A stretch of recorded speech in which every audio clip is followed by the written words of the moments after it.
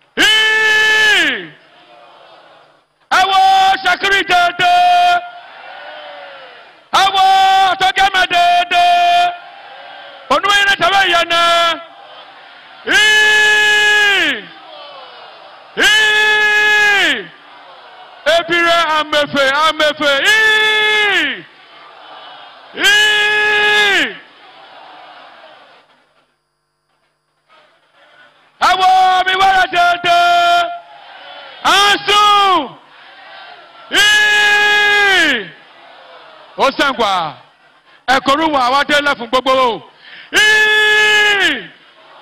Unfortunate. Amasu.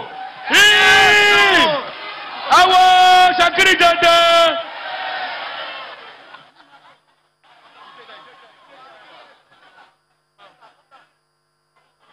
Shakiri Dada Mokana. Omiwaya de Mokana o. Omiwaya de Mokana o. Eye Ekoruwe. Ishakiri. Ọjọ́ ni wéwé. Òṣèmúṣírẹ́. Gbídàgbà jẹ́ Kòrówé. Lórí ọmọọba Prince. Warri Emiko. Tsola Emiko. Ọjọ́ ni wéwé tó ṣẹ̀múṣí wéwé lágbára ńlá wọ́n fẹ́ jẹ́ kó nínú wé bọ́kọ́ ọ̀dẹ́mi déhùn.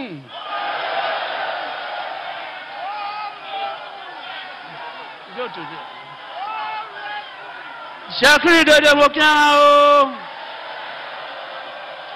Ṣẹ́kìrì dédé mo kí ara o. Ṣẹ́kìrì dédé mo kí ara o. Ọjọ́ ni wé ẹnẹfẹ́ jẹ́ kẹrù rẹ̀ lórúkọ ọ̀tẹ́ rẹ̀ Tsola Emiko lọ́jọ́ ni wéwé Ṣẹ́kìrì démi déhùn Ṣẹ́kìrì dédé mo kí ara o Ṣẹ́kìrì dédé mo kí ara o mo fẹ́ dẹ́kọ̀ rẹ̀ mo fẹ́ dé rẹ̀ o. Ọmọba. Ọmọba. Ọmọba.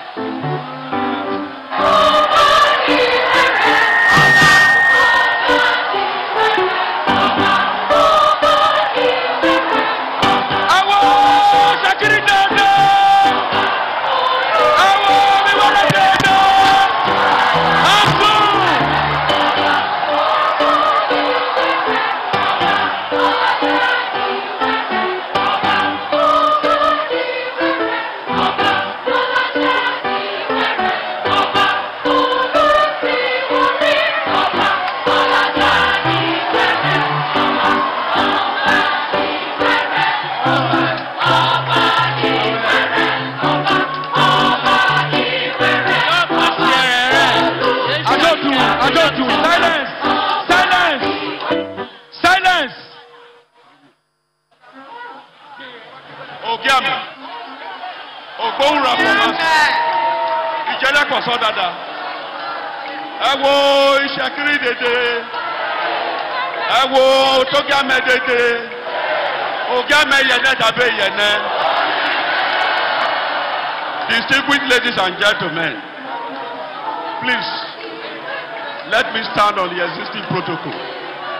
I want to officially announce to a Shekiri nation, to the whole world, the title of our 21st Olu of Warri Kingdom. His title is Atuwatse the Third.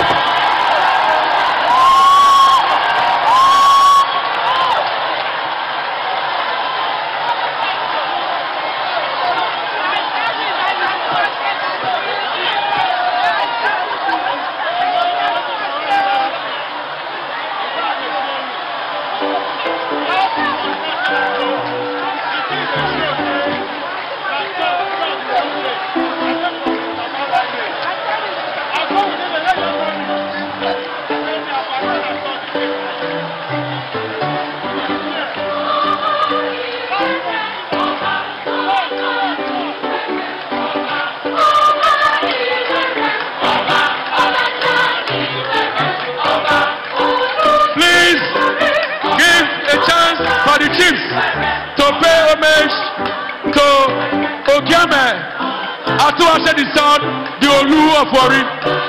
Let's allow the chiefs to pay homage to him. After which, we will take the allowance to honor His Majesty Ogiame, Atuwatse the Third, the Olu of Warri, the area of Chief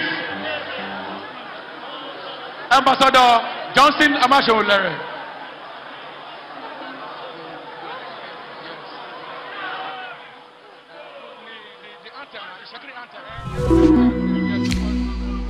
After the homage paying by